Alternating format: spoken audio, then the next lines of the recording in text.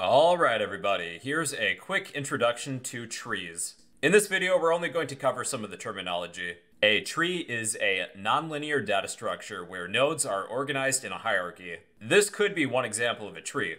It's made up of nodes and edges. Nodes could be some piece of data, and edges represent a relationship between two nodes. A real-life example of a tree could be a family tree. Maybe we're at node D, that's us. Or me. Or you. B is a parent. E is your brother or sister, A is a grandparent, C could be an aunt or uncle, and F is your cousin.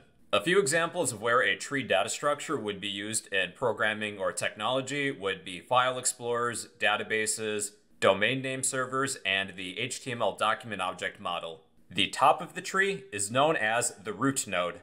The root node doesn't have any incoming edges, only outgoing edges. Any nodes at the bottom of a tree are known as leaf nodes. They do not have any outgoing edges, but they do have incoming edges. And branch nodes are in the middle. They have incoming and outgoing edges. Here's a few other terms. Any nodes with outgoing edges are also known as parents. Any node with an incoming edge is known as a child node. And nodes can be both parents and children, if they have both incoming and outgoing nodes. Any two children that share the same parent are known as siblings. Nodes D and E both share the same parent of B, so D and E are both siblings. The same thing goes with B and C. Nodes B and C share A as a parent, so these two nodes are siblings. It's just like a family tree. A subtree is a smaller tree held within a larger tree. You could say that this portion is a subtree. The size of a tree is equal to the number of nodes. So what's the size of this tree? We have 1 node, 2, 3, 4, 5, 6. The size of this tree is 6. 6 nodes. The depth of a node is the number of edges below the root node. Our root node would have a depth of 0.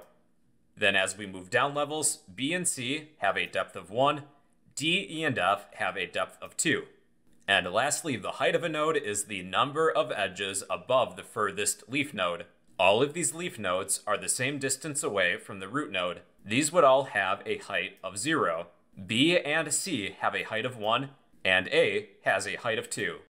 Well, alright then everybody, that is a quick introduction to some of the terminology around trees. It's a nonlinear data structure where nodes are organized in a hierarchy. And in the next few topics, we'll get a little more in depth with trees. If you found this video helpful, please help me out by smashing that like button, leave a random comment down below, and subscribe if you'd like to become a fellow bro.